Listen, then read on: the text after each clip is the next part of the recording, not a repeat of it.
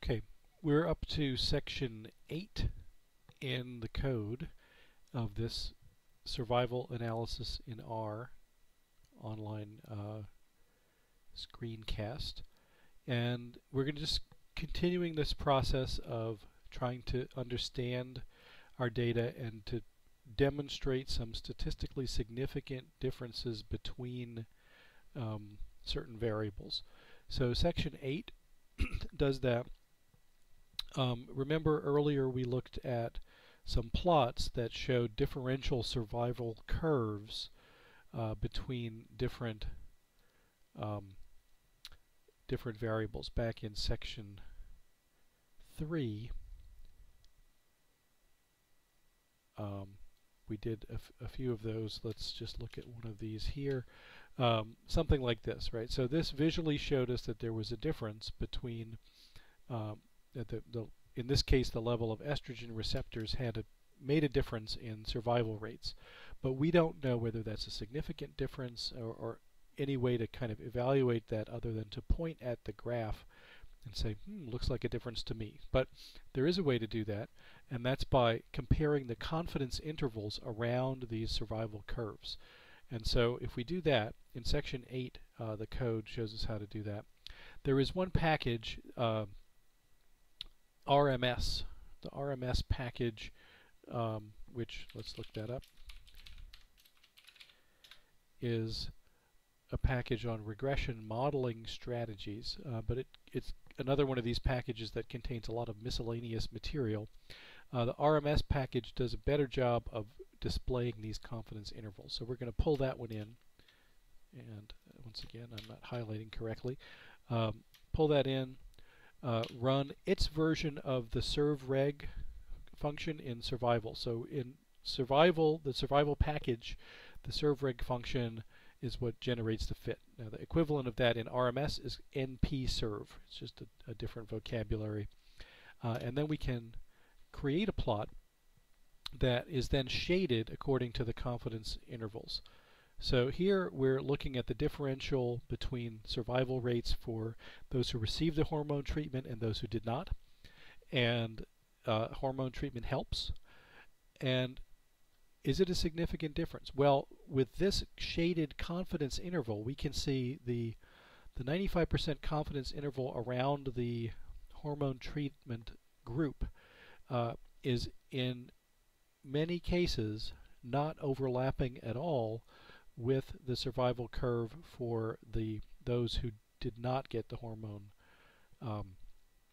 treatment. So that's an indication, at least out beyond, say, 900 days or so around here, that for this zone there is a clear, statistically significant difference. And again, this is just an extract of the larger data set. This is 100 observations. If we were to look at this with the larger data set, we would actually narrow those confidence intervals quite a bit and be able to have some stronger predictions. But so this is the serve plot function that will generate shaded confidence intervals like this. A slightly more quantitative way to look at that is to look at the differential between the two survival curves. And this is called servdiffplot, the command. And so this shows us that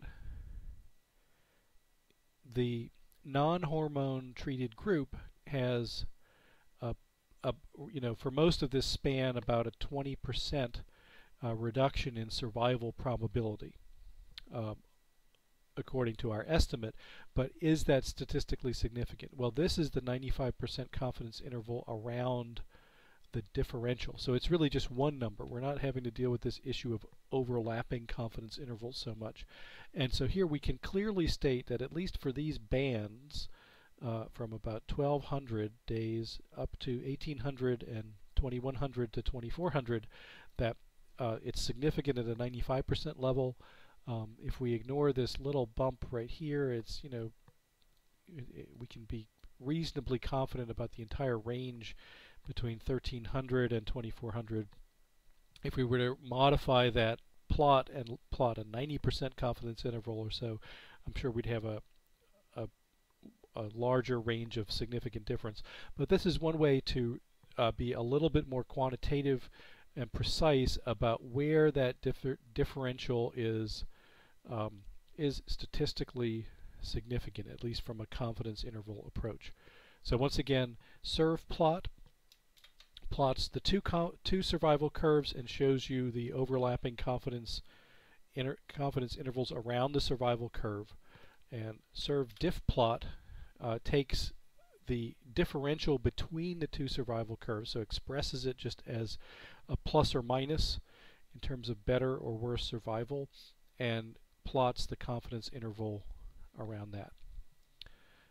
We also have numerical tests, just pure numerical tests that will, this is a little bit, getting into the weeds of methodology, but specifying rho equals 0 is a log rank test. Rho equals 1 is the Peto and Peto modification of the Gahan-Wilkinson test.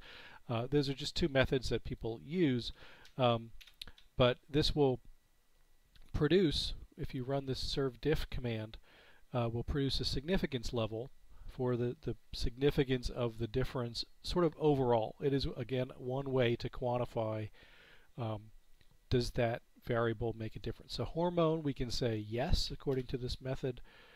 Menopause, no. The P level is 0.175 if we're sticking with a traditional 0.055% significance level.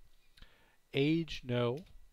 At least these are the we're splitting the data into two halves: high age and low age, and in this case, high progesterone and low progesterone. Progesterone is significant. Estrogen is not. And we can repeat that for the other method. That's getting into the weeds. We're going to skip that part. Okay, I'd like to keep this self-contained and start with Cox proportional hazards in the next video, so let me stop here.